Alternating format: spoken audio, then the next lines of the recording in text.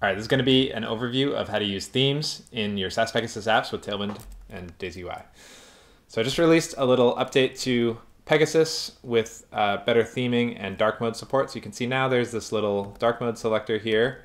Your users can choose between light, dark, and system defaults. And Pegasus out of the box will ship with a light theme and a dark theme that are based on the default light and dark themes for DaisyUI. But if we want, we can override those themes, and I'm going to show you how to do that now. So let's try changing our theme to Cupcake.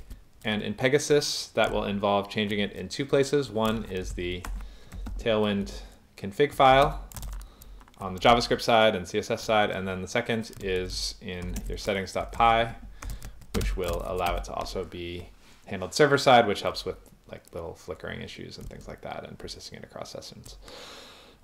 So now that we have changed our theme, we can refresh the page, and we'll see that we get this landing page in an entirely different theme.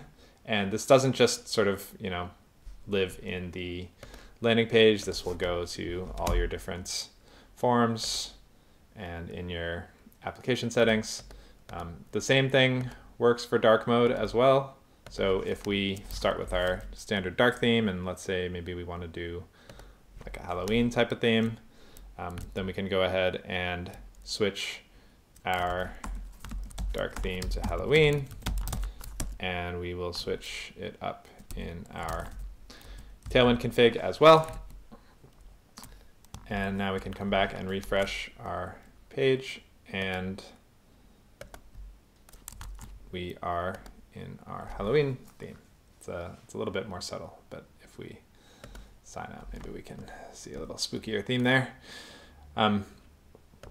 The last thing I'll just quickly show you is a couple new component examples that I just put into Pegasus. So one is a Flowbite demo. Flowbite is a component library for Tailwind, and it comes with like a lot of useful little sort of standalone UI components that you can drop into your projects. So I just kind of took a random assortment of these and dropped them into a Pegasus app so that you can see them.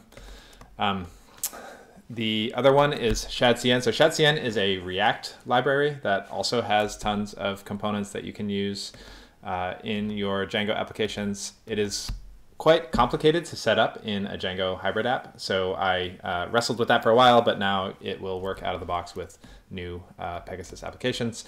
And shadcn is also themable. So if you choose your DaisyUI theme, you can see these shadcn components are getting updated according to the theme as well, which is pretty cool. So there's our little Halloween styling.